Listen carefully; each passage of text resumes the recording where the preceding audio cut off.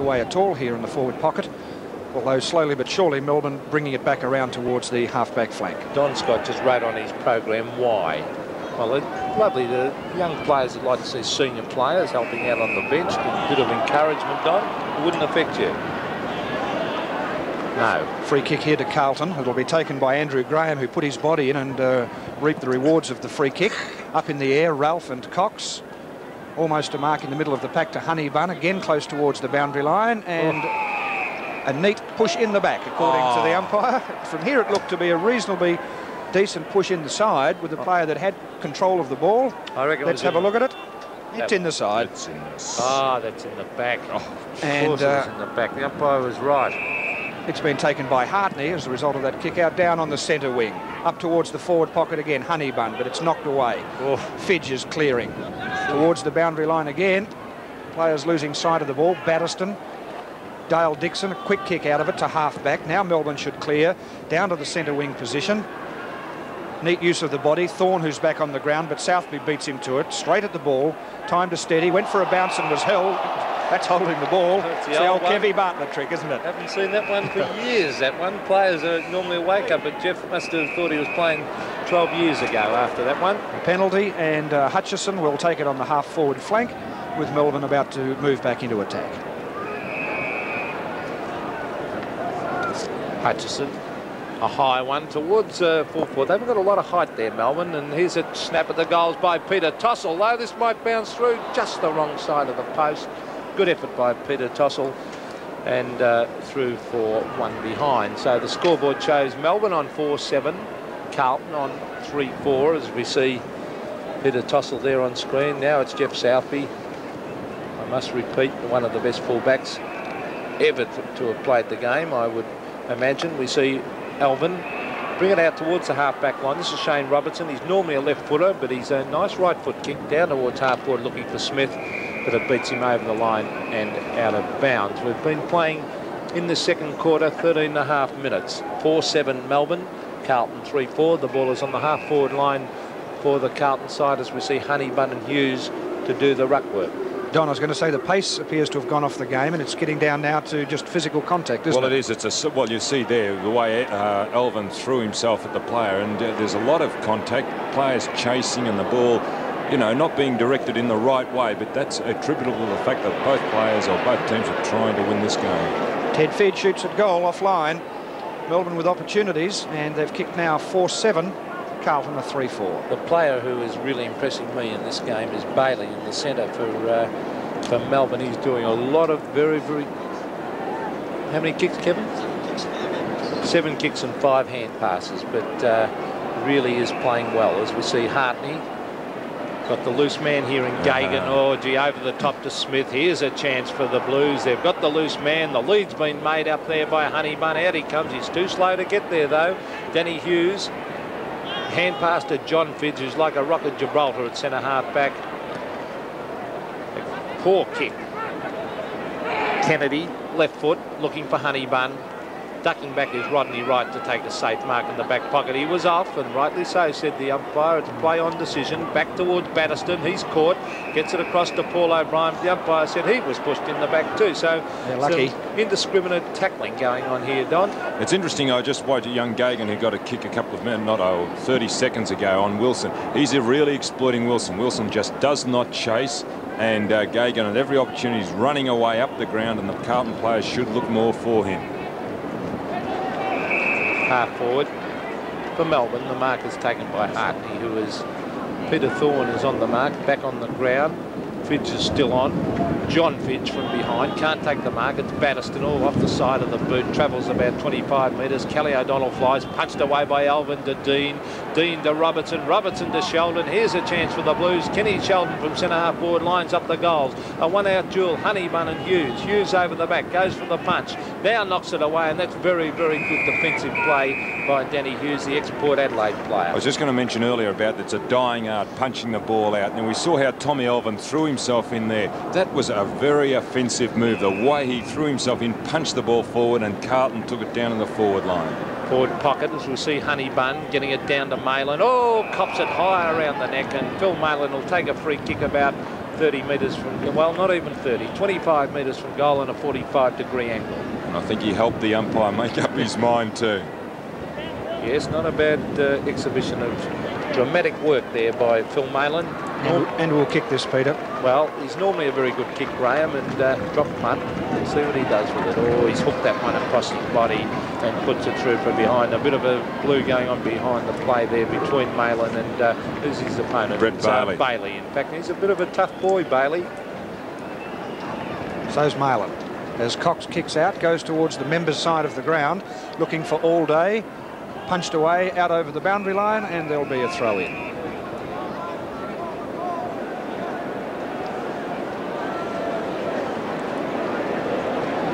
It's Kevin Sheedy there on screen on the Melbourne bench. Interesting. And well, there's a few brains there between Crackers and Kevin.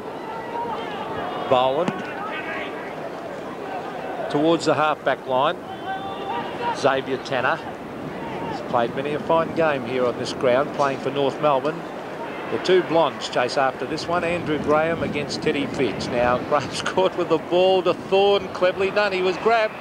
That's a free kick to Peter Thorne. Now this is danger here for the Carlton side. If he can get it, well, the ball wasn't delivered back to him properly, so it slowed it up the game a bit.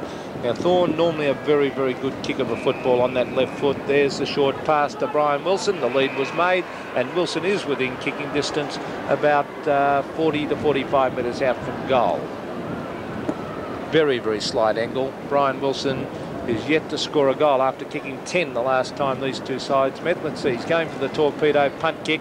It's not a bad looking kick, just across the face, and the mark has been taken for Melbourne right near the face of the goal by Frankie Regalo.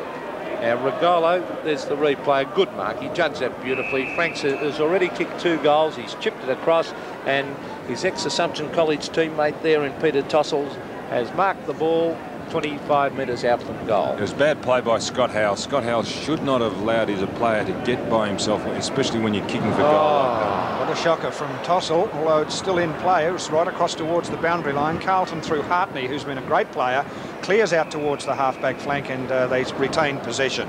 That's Shane Robertson further afield, out on towards the half-back flank, the cricket practice wicket area. A free kick, it'll go Carlton's way. It'll be taken by Neil Gagan,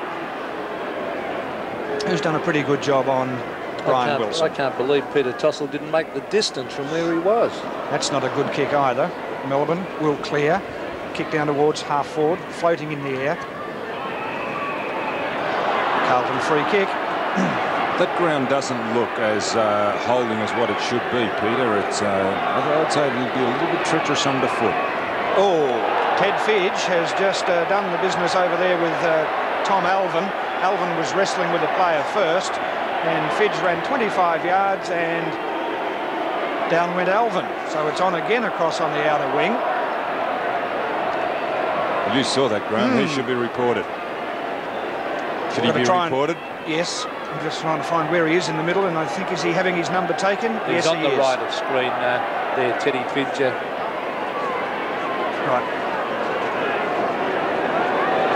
I think just prior to that, it was just 2 out. That was the end of it. Yes, and Ted Fidge ran about 25 yards, and Alvin all of a sudden was laying face down. He's reported. The books are out, and there's a Melbourne player also in the hands of the trainers, so still a little fire and a little spite in this game. We're at the 20-minute mark of the second quarter. Well, if they keep going like this, they might be short of players for the start of next season, I think, Graham. Alvin is going to come out of this with a free kick, and he's had his number taken too as a result of that exchange. That probably now would mean about a half a dozen reports, I'd say, and we're not even at half-time as yet. So Alvin. Don's loving this. No, don't be so... That is stupid. Here's the kick from Alvin in towards half-forward. Buckley pushing in the back. I think the free kick would have been there anyway. And this is John Fidge. And he takes it at half-back, kicks long up towards half-forward. Ted Fidge roves it beautifully, then loses possession, pushing it on in front of him, goes to ground. Wilson. Oh, good thing that missed. Hartney with a very good hip and shoulder, and Wilson's been penalised for holding the ball. It's about time the runner went out to Wilson and told him he's playing top football now, because he should be handballing. He's trying to do too much. This is top-grade football, the way these both teams are playing at the moment. I agree with you, Don. Down towards Fidge. Great mark. One at centre-half forward and one at centre-half back. How fortunate of Melbourne to have such good key position players in those crucial positions. Here's the kick. Ted is actually on the half-forward flank, Graham. All day. Batterston in the centre. Out wide, Melbourne players on their own. It looks like Thorne out there. Thorne with a left foot shot at goal from 25 metres out. Hit the post. Well, actually, that was a really good build-up. Thorne got by himself there. The Carlton players are a little bit undisciplined. If they man Melbourne up, they'll eventually give it away. I don't agree with that, Don. They won't give it away. The young Melbourne side, they're pretty well disciplined by Ray Jordan. It's on centre wing as Kennedy gets it down towards Mark Buckley. That's out of bounds on the full. And in my opinion, the best player on the ground is about to kick this football. Again, I reckon John Fidge is playing a terrific. But you chop and change. You've nominated Brett Bailey. Now you're going to John Fidge. I didn't say Bailey was the best player on the ground. I said he's playing well. There's Fidge towards half forward. It's punched away back towards Withers. Withers, lovely smother there by Phil Mayland. In they go after it. Teddy Fidge is in there after it. And the umpires plucked the free kick out of this one to Adrian Batterston. He's on centre wing. He's trying to...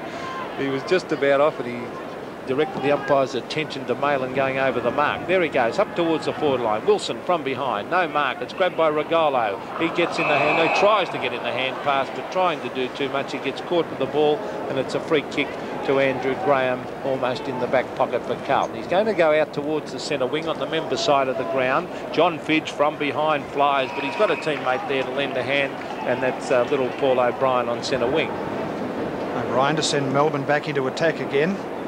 Honeybun in from behind. No, Road was in there for the mark. It's loose. Here's a chance for Melbourne, and a quick kick down in there by Dixon. Wilson contested, knocked it away. It's loose, has a chance. Brian Wilson running in, should have handballed. I tell you what, I hope he goes from there. There was a player there in the goal square for a handball, but Wilson backed his judgment, and he's put it through. Melbourne 5-9, Carlton 3-5. I got a mate. I got a mate. I got a mate called Mazda. Real good mate I go to work with, real good mate who works real hard. Real good mate I got to rely on. My Mazda B's the best investment I ever made. That 2-litre engine works real hard. 5-speed transmission will go anywhere. Power-assisted front discs will stop any time. Add Mazda comfort and reliability to all that muscle, you got more than a ute, you got a mate. I got a mate called Mazda. Hey, look at this. It's the Mobile Whizzer, the new fun toy for kids 3 to 8 years of age. It assists coordination and strength of arm and chest muscles. The Mobile Whizzer can be used outdoors or indoors. It's light and manoeuvrable. The Mobile Whizzer is easy to assemble. Replacement parts are available and comes with a 12 months guarantee. So get a Whizzer and whiz around for years. Brought to you by Easy Tips Australia. Available from these stores. And Honeybun gets his hands to the ball a lot. Doesn't take enough marks, I don't think, for a player that's where the ball is as much as he is. And at the 24.5-minute mark, it's a 16-point lead to Melbourne. 5-9-39, Carlton 3-5-23. Hughes is a very disciplined player in defence. He's punching the ball away every time in that ball is in the air. I think Carlton should make a few changes. I'd be bringing Warren Rolfe out to full forward. I'd put Mark Buckley back there, at least get some movement up on that. Out to centre forward, Ralph, you mean? Yes, centre half forward, I'm sorry. Up towards, there's the kick up towards the half forward line. Melbourne looking much the better side at the moment. There's Roger Ellingworth trying to hook it back. It was touched, I think, off the boot. So that's not out of bounds on the full. And Stephen Phillips got some news for us on the boundary line. Thank you, Peter. Just interesting, Kevin Sheedy came down to the Melbourne bench, talked to Crackers Keenan, the former Essendon North and Melbourne ruckman. He was very interested in the wind conditions, the holding conditions of the ground, how the umpire was bouncing the ball in the centre, and Crackers really filled him in, which is quite surprising, I suppose, Pete. Well, Crackers is an ex-Essendon player at one stage, Steve, so I don't think that's too surprising. That depends on how he meant filled him in, I suppose. Yeah, that's right. Might have given him the wrong mail. 5-9 to 3-5. Here's Teddy Fidge on the left foot. He fires it. The wind takes the ball away and it sneaks through. No, it doesn't sneak through. If it's behind, it's out of bounds. In fact, right beside the behind post. Now, Carlton will have to hold Melbourne out in this little duel here. If Melbourne scored a goal just before half-time, it'd be a very decisive break for them as Howe punches it away. A chance for Greg Hutchison, beautifully done onto the left foot, hooks it back towards the goal square. Shane Robertson takes a mark. He comes away, he's trying to give the hand pass across. Now he eventually does to Hartney. Hartney runs to half-back on the members' side of the ground and kicks it out looking for Kenny Sheldon, who hasn't been a dominant player today, as you probably would have imagined. Dean shovels it across to Sheldon. There's a head-high tackle. And by Boland and Kenny Sheldon on centre wing. Breaks away. A high ball towards half forward. John Fidge. Hughes punches them away. Alvin uses great strength. Charges through at centre half forward. Tries to get in the hand pass. He eventually does. Too many Melbourne players there though. There's a smothered kick. It comes up towards half forward. A hand pass from Paul O'Brien. Back towards Rodney Wright. Right towards two Carlton players, and Mick Kennedy has a raffle there with his teammate Robertson and says it's mine. Kicks it across there to Road. No mark, but the umpire has paid it, although he didn't take it on the second bite. Peter Road almost in the centre of the ground. Scoreboard 3-5 Carlton, Melbourne 5-9 as the kick comes down towards John Fidge, who's playing a ripper game at centre half back once again. There's a pass further afield, out on the outer side of the ground. It's all Melbourne out there. The ball has to come back. Very technical. Yes, Melbourne had a pretty handy break there, and he's still on his own down there. Oh, Cox has got to take the kick, does he? Maybe it was a free kick before Fidge took the mark. It was a free kick to Cox, and that's why they didn't allow the play on. 27.5 minutes gone in the second term. A 16-point advantage to Melbourne as Darryl Cox kicks down towards the centre wing. In from behind was Howell to knock the ball loose. Tanner in the middle of the ground. And also Batterston. Handball over the head was intercepted. Good tackle. That'll be holding the ball. And Melbourne now starting to apply pressure in the middle of the ground. And a 15-metre penalty. Once again, a little technical, but the penalty has been awarded, and Melbourne will now get this kick from directly in the middle of the ground, almost down towards centre half forward now when the penalty is applied. It's Withers. No leads, and Wilson calling for the ball in the air. And currently, while he's doing that, he's standing behind his opponent. Now he's going to come in and take the mark. Brian Wilson. Honeybun in front again. And not a good effort to do either mark or spoil. Well, a little nudge. Did you see that tiny little nudge? Just enough to put Honeybun underneath the ball. So clever play by Brian Wilson right in front of goal. This is a handy one if he can kick this one. And he has put it through for his second. In actual fact, Peter, I would say that the game is starting to slip away as far as Carlton is concerned. And we'll see here on replay, Wilson behind his opponent, just edged him out. He judged just the ball. Enough, wasn't it? Yes, he judged the ball just a little bit better. A double interchange too by Carlton, as you see a shot from behind the goals of that.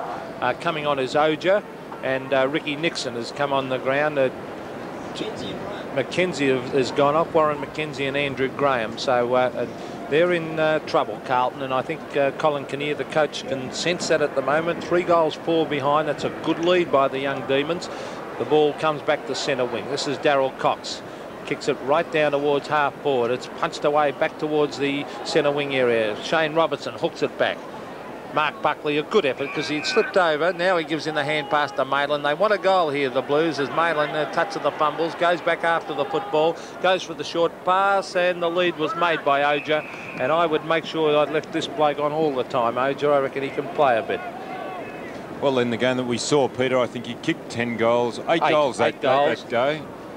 But you weren't impressed because he was on the end of a lot of passes. Siren for half-time. Ogier now going back and making sure of it. It's a pretty crucial kick. Well, this is Carlton. They're 22 points down. And you can see the angle. No chance at all. And in fact, I don't think a score. And so at half-time, Melbourne 6-9-45.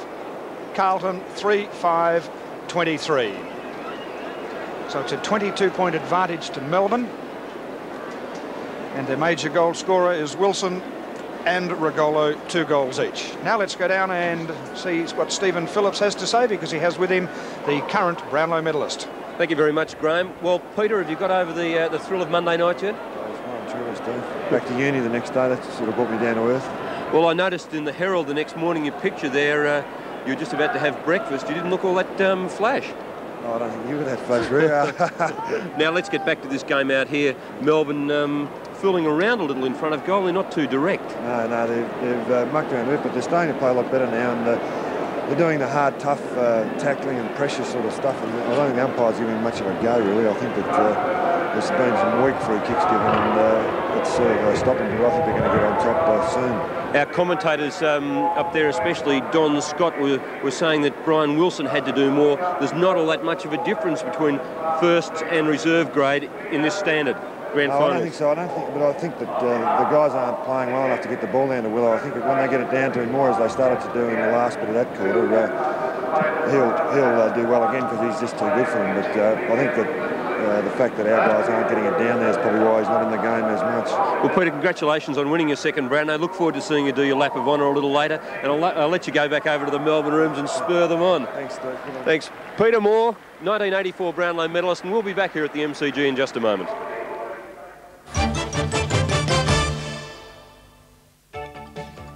Westpac brings you Advantage Saver Plus, the personal banking package that gives you all the advantages of Australia's most advanced electronic banking system.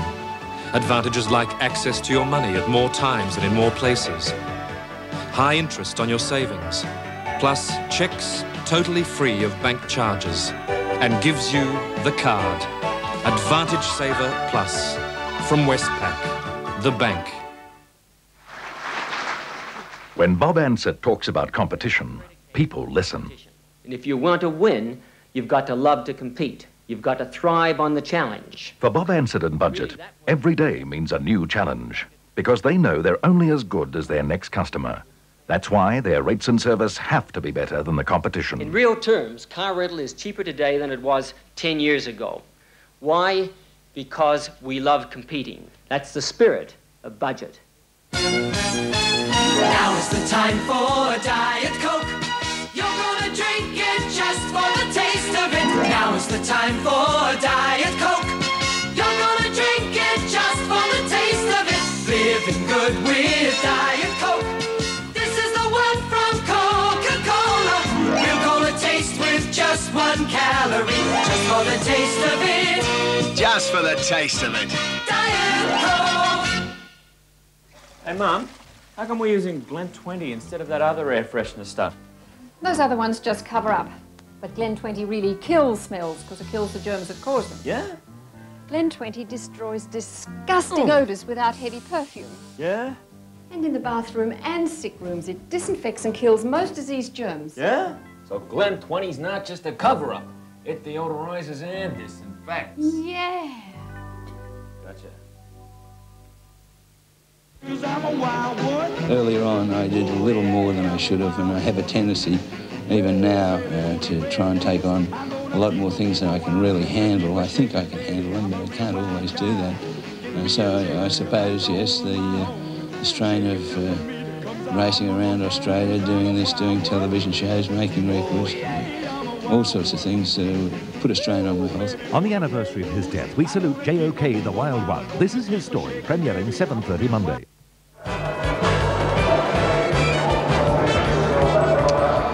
So half-time, 6-9-45 to Melbourne. They kicked 3-4 in the first quarter and 3-5 in the second. Carlton very disappointing, 2-3 at quarter time and then 3-5 at 23. So 45 plays 23, half-time in the reserves grand final. Summary of the game today, gentlemen. Well, it is a typical grand final. I think you'd agree, Peter. Both sides really throwing themselves in as an indication of the scores, 45-23. In that second quarter, I think there was really no player dominant except, I suppose, John Fidget, centre-half forward. Everybody was throwing themselves in. Every score counted, and Melbourne scored 23 points. There we see the fight, and this is how the game started off. So it was just an indication there of exactly the intensity, the ferocity, the desire that both teams had. They were in there, they're going to test one another out in the first couple of minutes, which they did, which usually does happen in grand finals that players are keyed up, but then they settled down and went on and played football. And we see there an early snap by Peter Dean, which is Carlton's first goal. Yes, and there were some good highlights. That was a beautiful hand pass from Withers over there to the captain of the Melbourne Reserves, Greg Hutchison, for a goal. And the young Melbourne side, they started off with plenty of handball. That's Ray Jordan's style of play. This was Regalo there on screen on the right foot. A very casual player, Frankie Regalo. Very, very good kick for goal, and that was one of his 3 goals for the first half. That was Greg Hutchison again to Ted Fidge. That made a big difference to the game when Ted Fidge came on the ground at half-forward flank, because he immediately had a number of kicks, kicked the goal, and was a very, very good player. That was beautiful football there by Batterston to get the ball out to Regalo for another one of his 3 goals. And at this stage, Melbourne was starting to get on top. Regalo, again, cleverly got it back. As you see, he gets it back to Wilson. Wilson, a little bit selfish on that account. Could have given it across, but elected to run in and kick it himself. But nevertheless, it was a very, very good goal to the Melbourne side at that stage. I wouldn't have said a little bit selfish. I would have said very selfish. Yes, well, I noticed the runner, Don, didn't go out to him either about that, which was fairly surprising. Well, I suppose this is Brian Wilson's quirk of his play, and I know we interviewed Stephen Ick a couple of weeks ago, and he said he'd had to be playing up near Brian Wilson as far as the goals are concerned, because you'd be standing like a statue, never receiving a hand pass. But well, that's his style of play. And Stephen's the opposite, of course. He feeds the ball out to everyone who runs past. OK, thank you, gentlemen. At half-time, Melbourne 6-9-45, 22 points in front of Carlton, 3-5-23. We'll take this break now from MCG and be back in just a moment.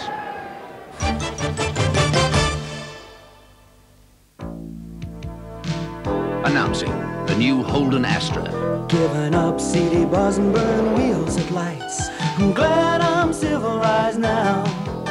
I'm glad I'm civilized now. Giving up platform shoes and Marxist Leninist blues. I'm glad I'm civilized now. I think I'll enjoy more Australian views. I'm glad I'm civilized now. New Holden Astra, the civilized hatch. It's gotta be Bonds. It's gotta be Bonds. The things that they've made stay true and don't fade. How can you go wrong? It's gotta be Bonds. All summer long. They're fresh and they're cool. You'd be a fool not to try if you want. It's gotta be Bonds. It's gotta be Bonds. The range never stops. Just look at our tops and all of our bottoms. Let's get it straight. It's gotta be Bonds. From the city lights to the little towns and the mighty rivers flow, Tasmania's magic, Tasmania's magic. From the fighting trout in the mirrored lakes to the place to jet set play. From the forest wild to the rocky coast that'll take your breath away. It's a different place with amazing grace to spend a holiday. Can you resist this temptation? 8 magic spring days on a Fly-Drive Tasmanian holiday. First-class accommodation, a rental car with unlimited kilometres, discount passes to 33 attractions, just $409 per person from Melbourne. See your airline, travel agent or Tas Bureau. Tasmania. Be tempted. At last, aspirin in easy-to-take capsule form. Winsprin from Winthrop. For many years, aspirin has effectively helped to relieve headache, pain and fever. Now aspirin is available in convenient, easy-to-swallow capsules. Winsprin capsules from Winthrop. Blister-packed for your protection. Winsprin should be used only as directed, and your doctor consulted if pain persists. Winsprin, aspirin in a capsule from Winthrop.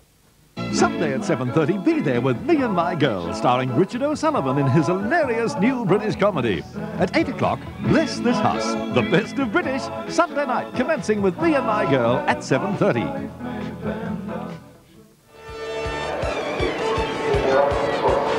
And that's the scene at the MCG, half-time in the Channel 7 Reserves Grand Final, as we see Roger Merritt and Danaher, and in fact quite a lot of the Essendon players out on the ground at the moment, checking the conditions, the weather, the ground surface, and just getting generally, I think, a feel for the main game that's going to come your way on 7 a little later on this afternoon. Well, one of the highlights, of course, of Grand Final Day is the Grand Final breakfasts, the champagne breakfasts that are held right around town, not just necessarily in football clubs, but everywhere on mornings like today. And Peter Donegan's been pretty busy because he filed this report from the Fitzroy Grand Final breakfast earlier this morning. Thanks very much, Graham, and good morning, everyone. Well, as part of grand final celebrations around Melbourne today, this morning we visited the World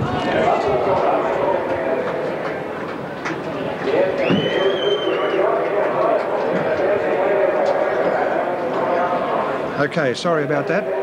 Just giving you the score, half-time in the reserves grand final. Melbourne 6-9-45, 22 points in front of Carlton and a 3-5-23, and now giving you the under-19 grand final score. A big win to North Melbourne, so they'll be celebrating today. They beat Richmond by 68 points in the under-19s, and it was North 17-19-121 to Richmond 7-11-53. Okay, I think we're right now, so here again is this report from Peter Donegan. Thanks very much, Graham, and good morning, everyone. Well, as part of grand final celebrations around Melbourne today, this morning we visited the World Trade Centre, where about 500 or so loyal Fitzroy supporters gathered for the 1984 grand final breakfast. It was a great atmosphere this morning, and there were some very familiar faces. One familiar face here on Channel 7 is John Orchik, but he was sporting a new look, as you can see. There was also Fitzroy coach Robbie Walls, who did such a